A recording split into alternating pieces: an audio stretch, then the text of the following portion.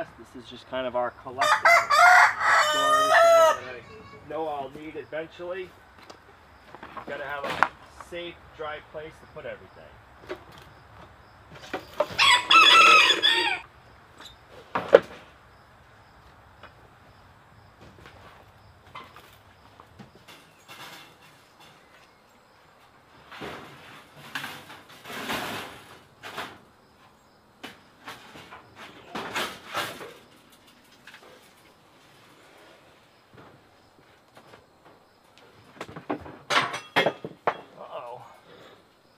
Don't know what that was.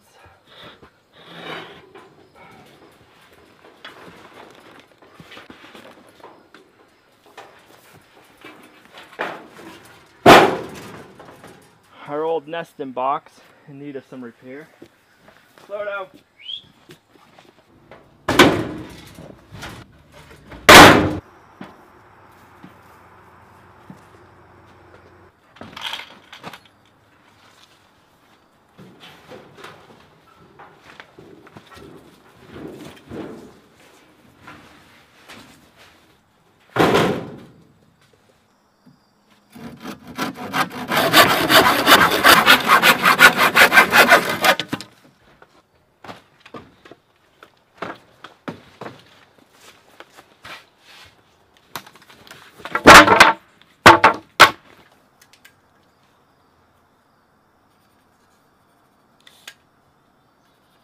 We're going to be putting 3 pieces of strapping on here to secure the nest box. So I need to drill 3 holes.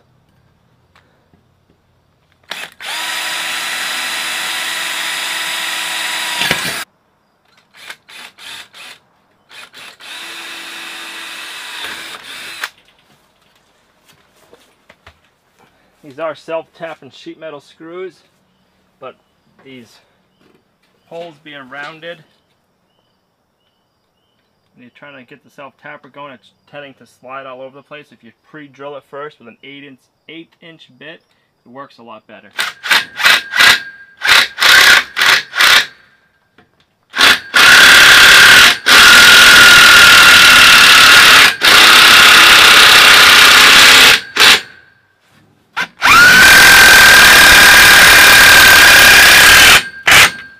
Four and a half inches to get it level. That's gonna be too much, I think. Let's see what we can get.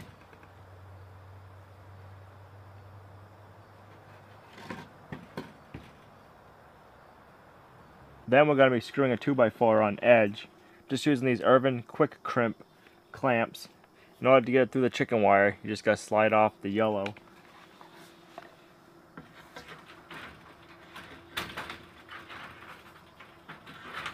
We're just gonna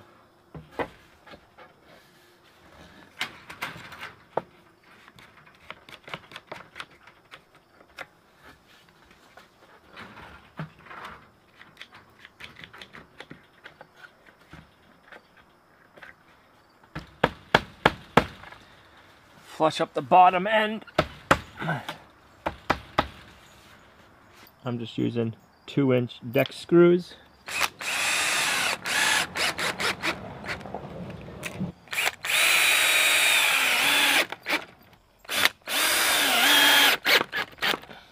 And for the next one, I'm just gonna flush it with the top, putting it on its side. So we have 3 pieces of strapping, 61 inches long, 2 pieces of 2x4, 48 inches long. And now we'll go ahead and we'll mount the nesting box.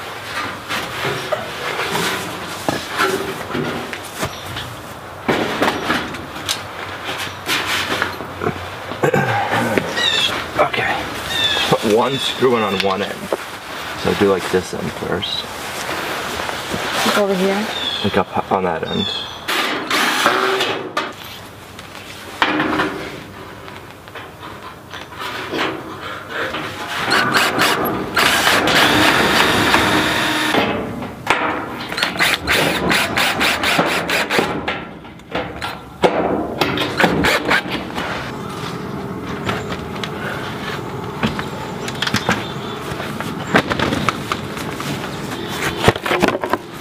This is a nesting box that was given to us, used, so this will be our third time setting it up. And I had this back piece, I took it off. Come to find out we need it. It holds the bottom part of the nesting box in place. But luckily, I still had it in the back of my truck. I hadn't made it to the dump yet to throw it away.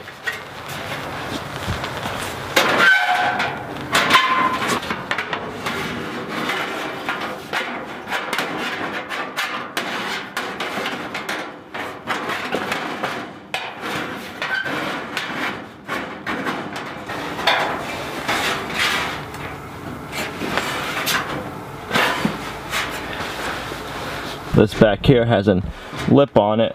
I gotta screw it all back in. I'll show you what we need that little lip for. So this part of the tray goes down and in.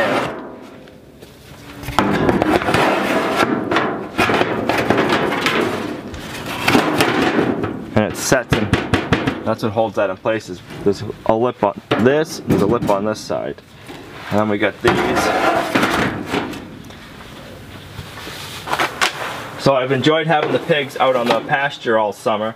Moving them twice a day has been fun. They get all excited every time they get on fresh grass to see what they can find.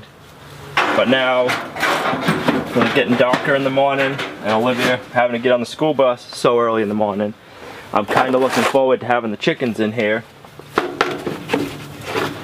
And not having to be outside at first thing in the morning, moving around in the dark. Now we'll be able to have them in here. It's a different season, I guess. They'll be a little different in here. It'll be kind of interesting and fun. I'll be excited come summertime to get them back out on pasture. So it's funny how the seasons change and you look forward to different things.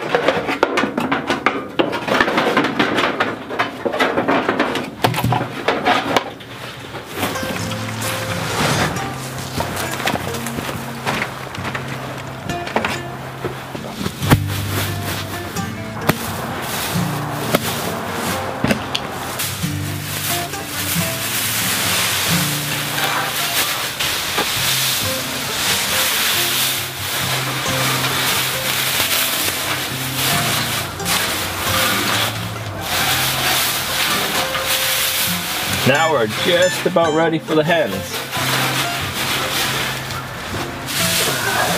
Put some hay in there, we'll let them get it right.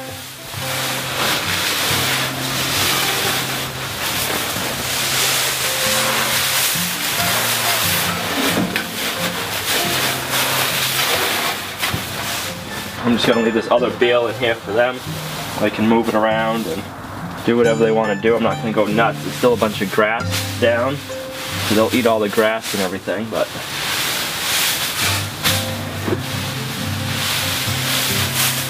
they'll have fun with all this hay.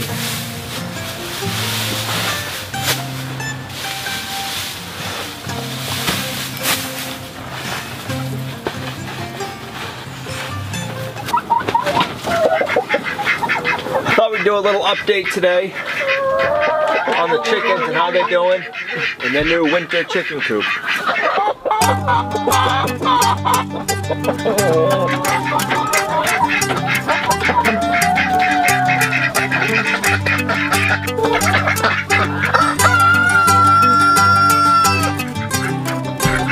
So it does smell a little bit in here. Kind of like a vinegary smell, I guess I would say. So what that's telling me is we need more carbon. I'm just going to take some of this hay I have and spread it out and let the ladies go ahead and do their thing.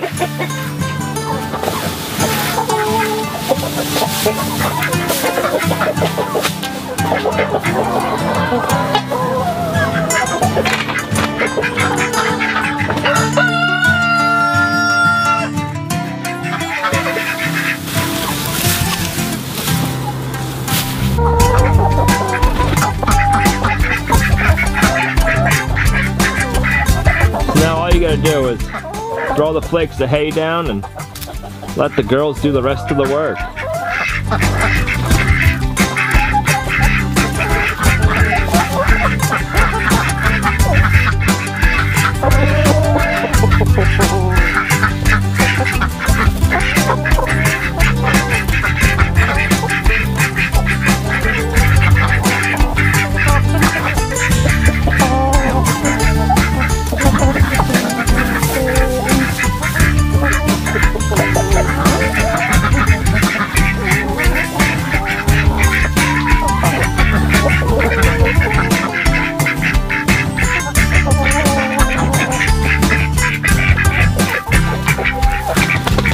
They're just going to town, scratching through it, finding all the good stuff out of it right now to eat.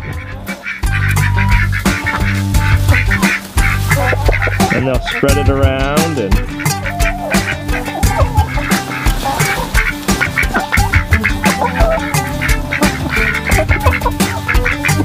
having fresh grass their whole life, so they really look forward to this.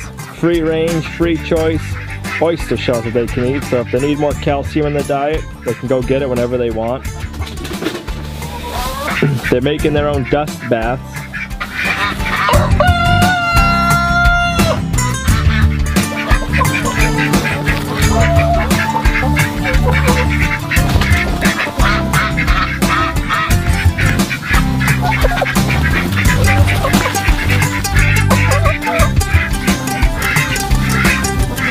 It's a little noisy in here right now. They're really enjoying the fresh hay I put down for them.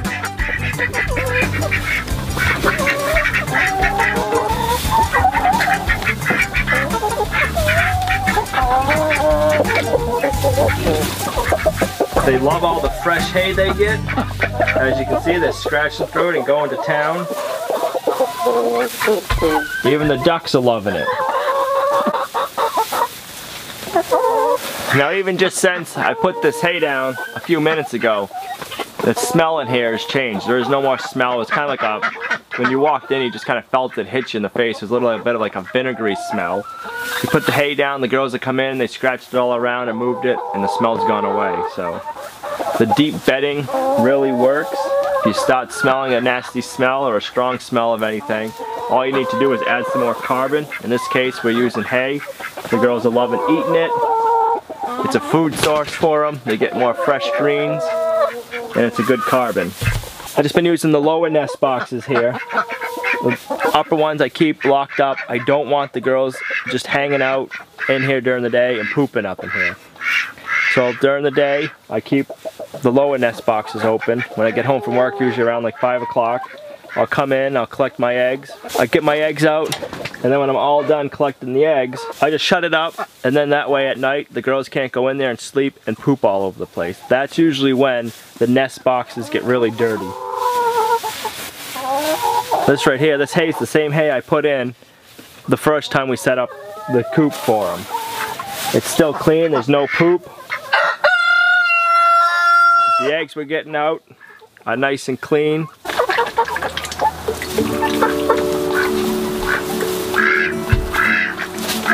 The ducks love the water. They're just going to town.